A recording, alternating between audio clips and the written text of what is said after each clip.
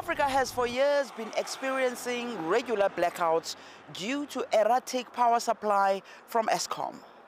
Eskom is South Africa's electricity public utility. Electricity and Energy Minister Kgosientso Ramakgopa has conceded that energy and electricity supply gaps are undermining the growth of the country's economy.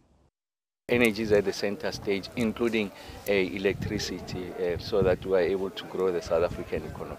We need to resolve that crisis. And then new forms of sources of energy generation. We made the point that in the long term, we need to ensure that we anchor the base load, and nuclear is an important part of that intervention. South Africa has the continent's only operating nuclear plant facility outside Cape Town that was built under the apartheid government. Much of the country's electricity supply, however, comes from coal-fired power plants.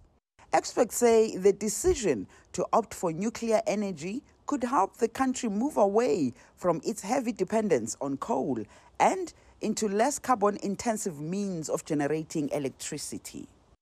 As much as we are talking about the blackouts, we also have got an obligation to ensure that we implement low carbon energy technologies. So nuclear, not only can it help us address the issue of the blackout, but it can also assist the country in transitioning towards low carbon energy technologies.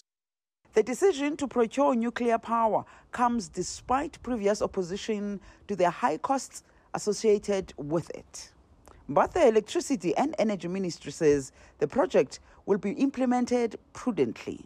I think the initial efforts to procure this nuclear, first it was talking over 9,000 megawatts, now we're talking 2,500 megawatts. So it talks to the scale and pace that we can afford.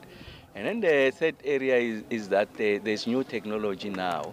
The small modular reactors, cheaper to deploy significantly. You must also remember that as much as you've got the capital cost, you've got the lowest cost of operation that comes with the nuclear power plant. The process of building a nuclear power station takes roughly 8 to 10 years. Yuli Sanjamela for CGTN in Johannesburg.